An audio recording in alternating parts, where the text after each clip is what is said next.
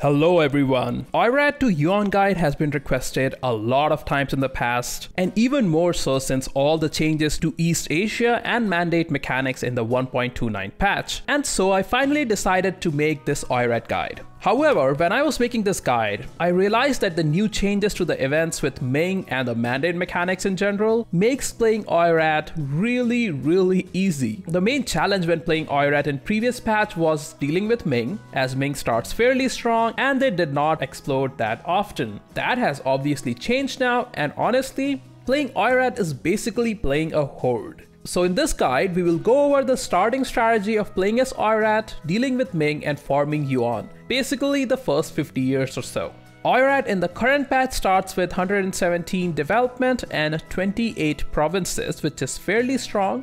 Economy looks decent, but that won't look as good once we get our cavalry regiments going. We have a vassal in Mongolia, and they start as disloyal, so we will start improving relations with them. We will also set Chagatai and Uzbek as rivals and embargo them. There is a small chance that if your first war with Ming doesn't go very well, Uzbek or Chagatai might attack you. If you're worried about that, you can ally Korchin. That will give you a bit of defensive cover. Just don't join any defensive wars for them, it's not worth it. Also, don't royal marry them, it's going to be a very temporary alliance. For decisions, take the Vision Quest decision as more prestige is important. Then you have to choose between yellow or black shamanism. That's between extra missionary strength or extra tolerance of heathens, and it really depends on how you want to play the game long term. If you're going to take religious ideas later, take the missionary strength, and if you're going for a more humanist game, take the tolerance. Going humanist and taking tolerance is going to make the game slightly easier though. We do start as Tengri with fairly low religious unity, and we have the option to take syncretic faiths. But don't take any syncretic faiths yet. The 50 prestige hit is a lot, and we need prestige for our early wars. Start building spy network on Ming, as we are going to declare on them fairly soon. Then raise hosts from the tribe estate and decrease army maintenance to 0. We are a tribe, and so we start without feudalism embraced, which means 50% extra tech cost. That won't be an issue for long, but it does mean that we need to attack Ming soon, as they will likely get military tech 4 before us. You should also stab up as soon as possible. This will unlock 2 more decisions which give national unrest reduction, stab cost reduction, and yearly prestige. All permanent modifiers, and they are very helpful. Next step is attacking Ming. You can wait till your manpower is recovered a bit, but I wouldn't wait too long as we don't want Ming to get military tech 4. I'd say attack Ming when your manpower is about 19k-ish. Your vassal Mongolia might still be disloyal when you attack, and that's fine. Ming armies will go to Mongolia first to siege it down, and they will become loyal very soon. So, it's time to raise army maintenance and declare on Ming using the Mandate of Heaven CB. You can call in Korchin if possible, they will also act as a good distraction. Now in this first war, Ming has a bigger army than us, and we cannot really go head to head against them. So there is a new event to help us. This event will fire if we defeat a Ming army being led by their emperor. Ming actually gets an event making their emperor a general, and AI will always put him in charge of an army. The strategy is to locate this particular army. Be patient and don't rush into it.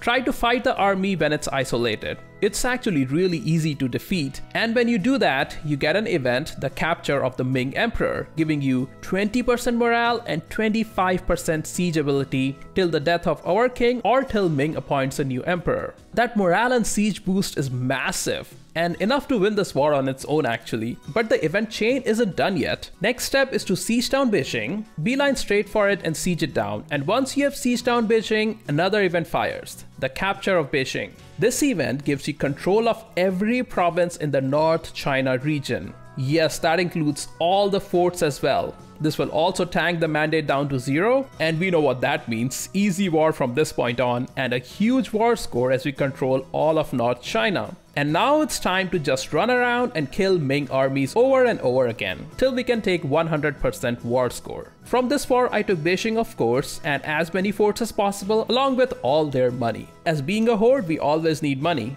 We do gain a lot of inflation for it, and you will have to buy down inflation from time to time. Keep an eye on it. Also look for an inflation reduction advisor. It's also a good time to start annexing Mongolia. We need those provinces to complete a mission. So it's 1452 and Ming has their mandate as 0. It's time to kick back and chill till we recover some manpower and till the courts are done. Also now we can embrace feudalism because we got it from the Ming provinces. You should also pick up Confucian as a syncretic faith now, as that would help with the rebels a bit, and the stab cost modifier is going to be very helpful. And the reason stab cost modifier is going to be helpful is because we are going to truce break Ming, most likely more than once. The aim here is to ensure Ming is completely removed from the game before one of the breakaway Chinese nations take the mandate. So as soon as the courts were done, I attacked Ming again. Since they have their own culture group and only Korea shares their religion, really no one cares too much about truce breaking Ming. Always declare using the mandate CB, and this war won't be hard obviously. In my game, Ming had 5k troops at this point, plus separatist rebels in the south. I started sieging down their capital and all the eastern provinces. About this time, the unguarded frontier disaster also fired. The disaster progresses up by 1.5% if Ming is fighting a neighboring horde and have minus 10% war score, and by 3% if they have minus 25% war score or more. Once again from this war, we will take all their money and as many provinces as possible. Then raise and core the provinces. I tend to always raise the provinces, and thus you can go a little bit over 100% overextension. It's 1457, we already had 2 wars with Ming and the mandate is 0 and the Mingplosion has begun. Now as soon as the provinces are cored, it's time for another truce break in 1459. Yes, the A is there, but really who cares? We will again take all the money and all the provinces we can, including Nanjing. So this is Ming in 1464. Soon, the losing control of South event fired, where 2 marches are released from Ming. Both are disloyal though, so they won't really help with any wars against Ming. Now at this point, you could truce break again once courts are done. However, since now there are more Chinese nations, there is a high likelihood they will form a coalition against you, which isn't a really big deal, but if you don't want a coalition to form, you can just wait for a bit. In my playthrough, I decided to play a little less aggressive game. I realized that not everyone plays as aggressively as me, and especially it's harder for newer players. So I decided to pace myself a bit. The strategy here is to wait till there are more breakaway Chinese nations so we can take Ming on more easily. You can now also cancel your alliance with Cochin, as you will attack them soon. I decided to wait this time till Ming truce was over. You could go around and fight other nations in the meantime, and that's what I would have done in a normal playthrough, but like I said, I wanted to play a bit slower, so it was a few years of no warfare. Playing as Horde, it's not an ideal way to play, as it tanks the Horde unity if you're not looting or raising provinces. We can fix that part though by completing the first mission now, which gives plus 25 Horde unity. Keep these Horde unity missions for when you need the extra Horde unity. Eventually, integration of Mongolia will be completed. That completes another mission and you can get 20 more Horde unity from it. So we will save that mission for later as well. This mission also gives plus 1 Horde unity from a new modifier in a province. This is a permanent modifier as long as you hold that province. Finally, in 1476, the Ming truce ended and it was time to declare on them once more. Now, there were a lot of Chinese breakaway nations and Ming was relatively small. Of course, they were still suffering from the low mandate malices. In my game, Ming had a couple of ex-slave provinces, which I could not take in this war, so I released those provinces as nations and then took 100% war score worth of provinces, ensuring that no one else was bordering Ming now. This meant I could finish off Ming later and I don't have to worry about anyone else taking the mandate. After that, it was time to declare on Cochin. We need all of Cochin and a couple of provinces from Haishi to form Yuan. So I full annex Cochin, which completes another mission giving more perma claims. This mission also fires an event, reuniting the Mongols. We get a choice to make Mongol as our primary culture, and all provinces with Cochin, Khalkha, and Oirat culture become Mongol culture instead. A fairly significant change. There's a second option where Mongol and Cochin become accepted culture and we get plus 3 max promoted cultures. Mongol and Cochin cultures are already part of our culture group and they will become accepted once we become an empire, so that part seems moot. The plus 3 promoted culture is fairly strong. However, I decided to go with the first option. Not only do we get a lot of provinces with our primary culture, but also if later in game you form the Mongol Empire tag, you can get banners from provinces of Mongol culture. So more Mongol culture provinces means more banners. Now it was time to attack Haishi, and I took a few provinces from them.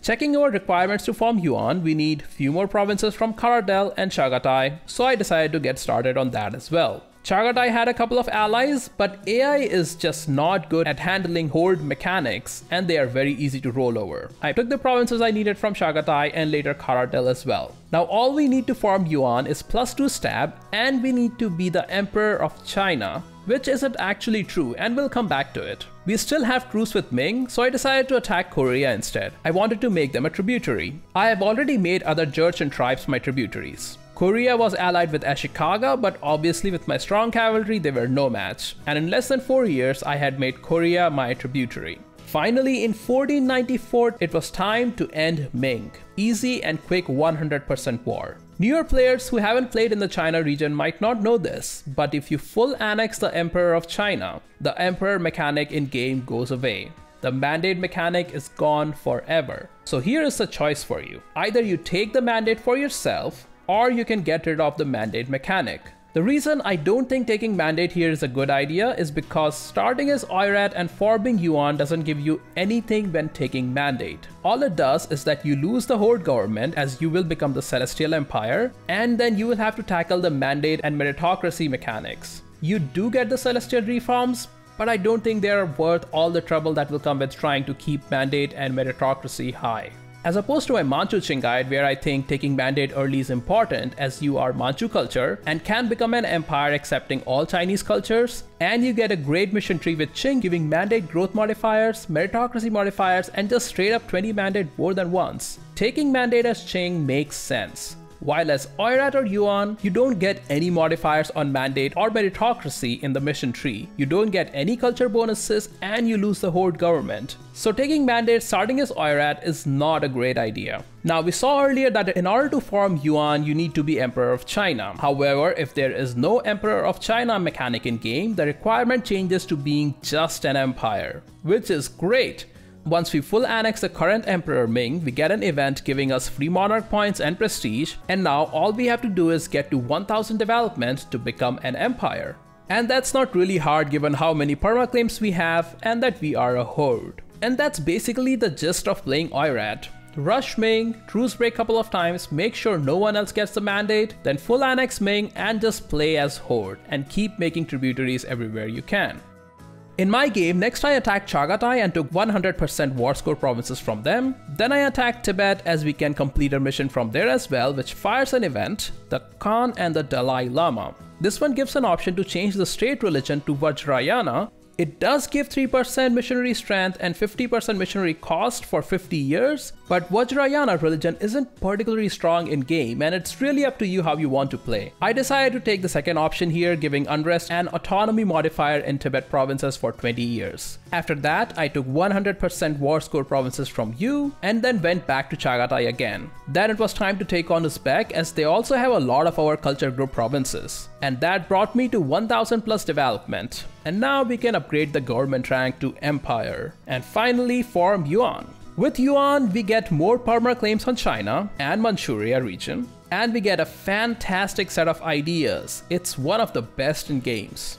At this time, if Timurids are as big as they are in my game, it's time to start looking for a couple of good alliances to protect against potential coalitions. The next big target is to form the Mongol Empire obviously, which will come a bit later as you need a lot of provinces for it. In the meantime, you can keep following the awesome mission tree. It's actually really good. You get a lot of perma claims and some permanent modifiers. Here, if you take Kyoto, you get +1 yearly prestige permanently, and of course perma claims on Japan. If you take parts of Russia and Lithuania, you get -15% province war cost permanently. That is huge. And for the last mission, basically you need to take all of provinces needed to form the Mongol Empire, which gives you permanent -3 national unrest and -15% stab cost modifier. This mission tree is OP. And actually gives a very good incentive to keep playing till late game. There are a few other missions here that I will let you guys explore on your own.